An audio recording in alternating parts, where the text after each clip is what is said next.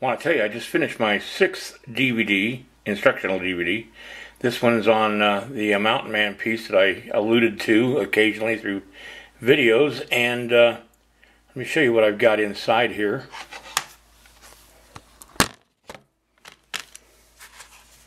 When you get the DVD, you get the DVD inside this case, along with this certificate of authenticity. I'm not certain. You can barely see the embossing that I put on there. That's with an embosser that I bought and had made for me back in 1977, and I've used it on every certificate I've ever handed out. Both get a receipt and a list of tools and websites where you can, or not tools, but websites where you can buy the tools that I use, as well as a brief description of how I have used that embosser down through the years.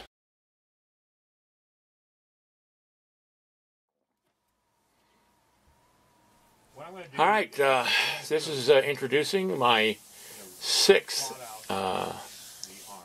instructional DVD, and this one involves the creation of a male figure that I turn into a mountain man.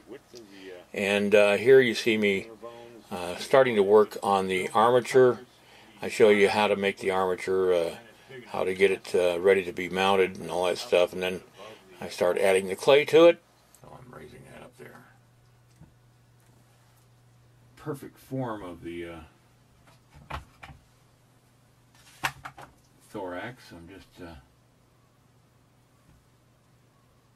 blocking it in, basically, and then I'll come back. Exact same on one side as it is on the other. Just going to sketch in the hip a little bit, just give me reference point.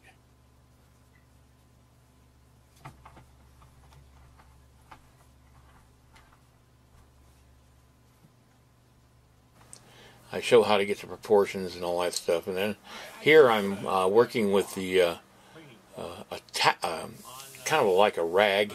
I've dipped it in water to get it wet, to give it the feel of a guy holding a blanket over himself standing in a rainstorm. And that's basically what this mountain man is doing. He's standing watch in a rainstorm, and he's draped this blanket over himself to, keep the rain from pouring down his neck. But anyway, I'm planning out the piece here, and then I'm starting to work on the anatomy of the head and the shape of the head and stuff like that.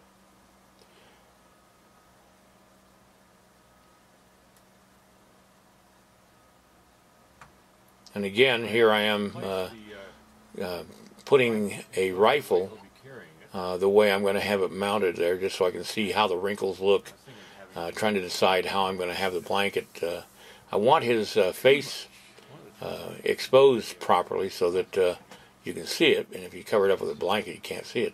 This is a pasta machine that I use to flatten out my clay, and I use this all the time for my sculpting, and it's really handy to have a pasta machine. And then this is where I'm starting to work on the face of the mountain man, mounting it onto a board so I can more easily create the face and the character in that face.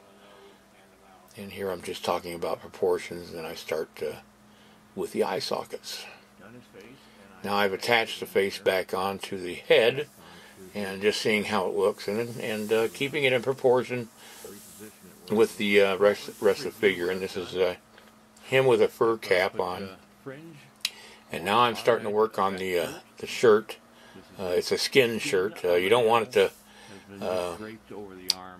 They had to be real careful back then. They couldn't make their shirts look too much like a particular tribe, because if they did, and they were in the enemy's territory for that tribe, the mountain man's life wasn't worth a plug nickel.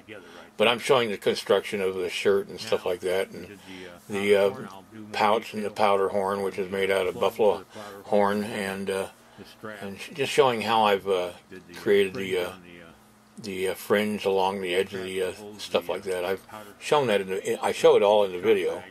I don't show it here because you have to pay for the video. And this is where I'm starting a leather gun sheath that will go over the gun. If he's in the rain, he doesn't want that gun exposed to the rain, and these gun sheaths were smoke tied that would repel the weather, and so it would protect the one thing that would keep that mountain man alive if he definitely needed it.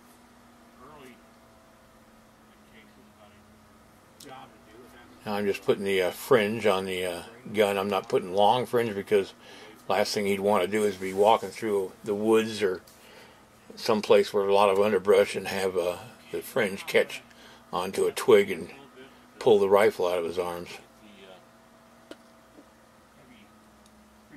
Alright, that's the end of this little short Reader's Digest version of my creation of this piece. And if you want to buy a copy of my instructional DVD on how to create this, which can be used for just about any subject matter you ever want to do, there's a link down below, and I will also have a link here where you can go to and see the other 5 DVDs that I now currently have on sale. Alright everybody, I hope you all enjoy your sculpting, and I hope you will consider buying my DVDs. Please, just have fun.